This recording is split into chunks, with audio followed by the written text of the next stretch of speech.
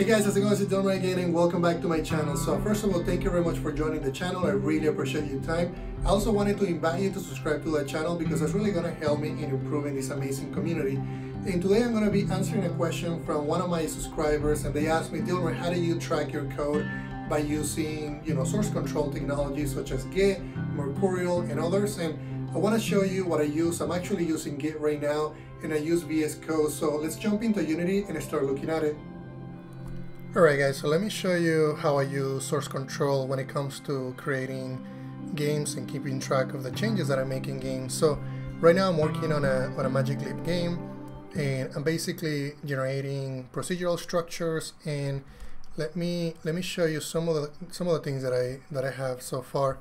So I have, and this is more to explain to you how source control works, how do I track changes than my own project, but I have different things in here like a procedural structure, a structure randomizer, and a lot of times we want to know, when things change, files change. So you can see that right now I have a lot of plugins in VS Code, and what I'm going to do, I'm not going to show you the plugins, I'm just going to tell you in the description of this video what plugins I have, and then you're more than welcome to try those. But some of the ones that I have is I can look and see, I can look at open changes. So if you notice, I have 0 references that are using this. I can also see when this was changed. So 2 days ago this was changed.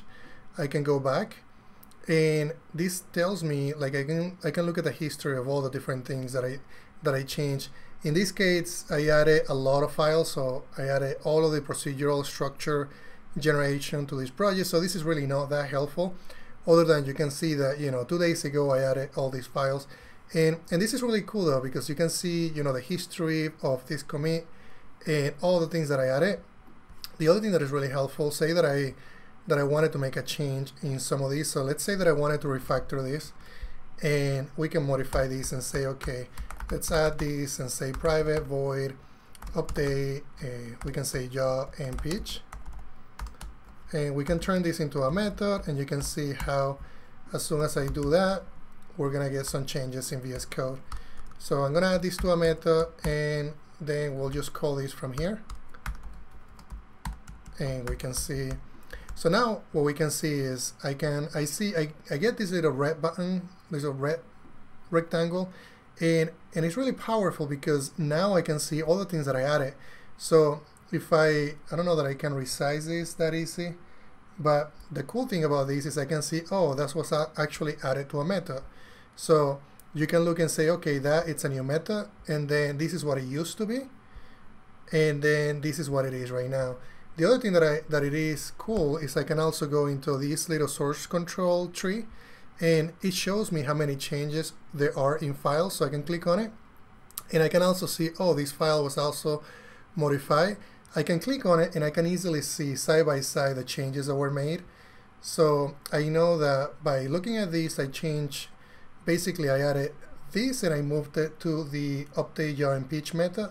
So it's really easy to find out if you have changes. You can now look in here and say, okay, take me to the, open the file. I can look at the next change. Let's say that I add another change to the file. So we can close it. We can say, okay, let's add another method. Let me see what I can refactor here. Let's say that I add, so we have a randomize yaw and pitch, and let me change this. Instead of being public like that, we can say private, and we can say serialize field. This is the structure that I like whenever I'm making things public. All right, now that I see that, let's see if I have references that are going to need that. So these references are on, let me make sure that they are on the same file. So they're on the same file, so I think we should be fine as far as like making it public or not. All right, so now that I see that, I can see that I have another change. So let's close this. I can go into this, and I can see, okay, I made that, I changed the accessor from public to private. I also added a new attribute, which is serialized field. Okay, that's great. So now that I have that, I can go and say, okay, I want to go to the next change, and that will take me to the next change, and basically I can find out what happened with this file. So the other thing that I can do, say that I didn't want to make these changes, and I wanted to discard these changes. So what I'm going to do is I'm going to just copy all these so that I can have the changes later. Let's say that I didn't want to make these changes, and for whatever reason we decided not to make the changes, or we might be troubleshooting things, we might be trying different things, you can click on these discard changes, and it's going to warn you, are you sure that you want to discard the changes on this file? We can say yes, discard the changes, and now we're basically back to where we were initially. So that's really great, because you can, so whenever I'm making changes and prototyping, it's really easy for me to, just create a new branch or even make changes to the current branch, and know that I have the tools, the sufficient tools, the powerful tools to be able to track changes, to be able to make sure that I'm not bringing in new issues. So this is great. Let's say that we go back to, let's go back to that. So I copy and paste what I had before, and we're back to where we were. The other things that I can do here is I can say, okay, I want to stage these changes because I want to commit them because another developer is going to need these changes. So I'm going to say, okay, stage changes, and you can see that now I have a stage changes in here, and that's the same thing as doing. So if you're used to using the terminal, or if you're used to using something like source tree, which is a UI to handle your source control, it's the same thing as saying git add and then with a specific file. So you can say git add -a, and that would basically stage all the changes. So by doing what I did, by staging the changes on that file, that's basically saying git add and then the file name, which is staging those files. So the other thing that you can do is, I decide later on that I didn't want to stage this. So this is really cool because I can say on stage. So now I know that those are changes that I really don't want to stage because maybe the other developer has the same changes already. The other thing that I can do, I can say git status. So if I'm using the terminal, you can see that that is the same thing that we're getting by looking at the modif files, by doing the command of git status. So let's say that I do want to add it. So I'm going to say, you know what, I do want to add that change. So I'm going to state the changes. Then, maybe I decide to commit those changes. So you can also right click in here, and I haven't really used this as far as like committing changes. So they have what's called stash changes. So we can say, okay, stash changes, and we can add a message. So this is basically saying I'm going to commit, and we can say, okay, we made improvements to the structure randomizer, and we can hit enter to confirm, and now we can say, okay, so that is being committed, and I believe that that's basically what happened. So the other thing that I can do is, and I haven't done it through VS Code yet, you can also push those changes. So you have these 3 dots in here, so that I'm ready to push. You can say, okay, push, and that is basically changing. That's basically pushing things to the remote repo. And this is say, would you like code to periodically run git fetch? I'm gonna say no. I don't really want it to automatically do that. So the other thing we can say, okay, let's see if those changes made it to the repo. So I'm gonna go and open it up, and let me open Chrome, and I have this one in Big Bucket. So let me go to Big Bucket, see if those changes made it to my repository.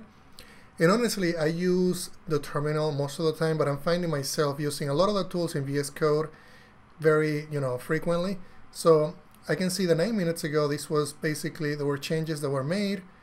And let me see if they actually made it in. So I can go into my commit history, and I can see added controller improvements.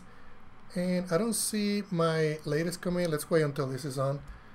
And let me make sure that this was, so we did a pull. Let me see what's happening by going into the terminal. So I can say git status. Let's just do a git push through here. See what happens. And we're gonna wait until this finishes. It says that everything was committed successfully. And let me make sure that I am on the right branch. And added controller improvements. Let's see. Let me go back into here, and let me do a git status and changes. Commit stage, commit all. So what I did, I actually did, let's go ahead and apply the latest stash, which was that change. Okay. So now what I'm gonna do is I'm going to go here, and I'm gonna say, I want to commit everything that I have right now. So I'm gonna say there are no stage changes to commit, so you do have to stage them. So I'm going to say, okay, stage changes, which is going to be the git add. Now we're going to go here and say, okay, I want to commit everything.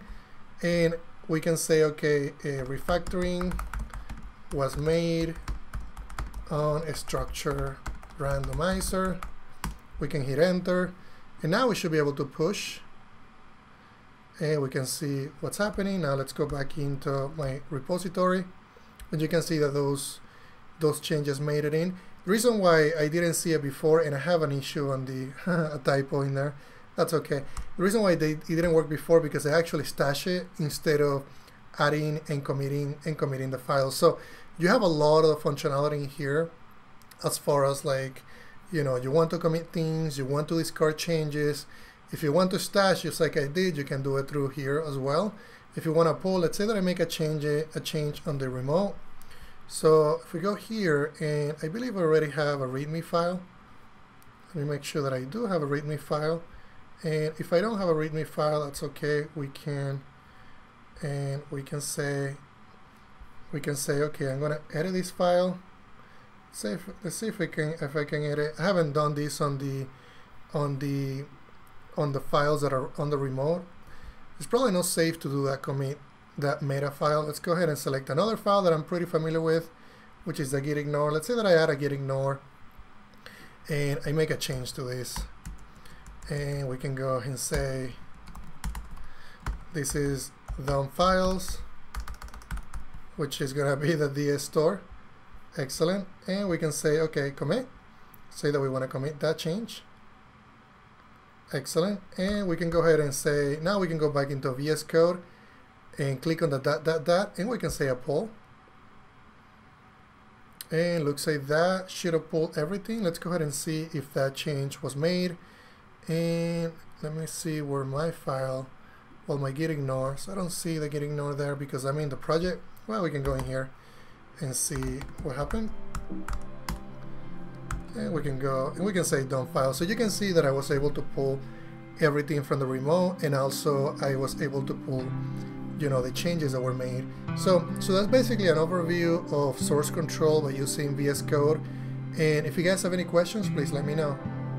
Alright guys, thank you very much for watching this video. I really appreciate your time, and if you have any questions, please let me know. Also be sure to check out gamedev.net because they have amazing resources for game developers.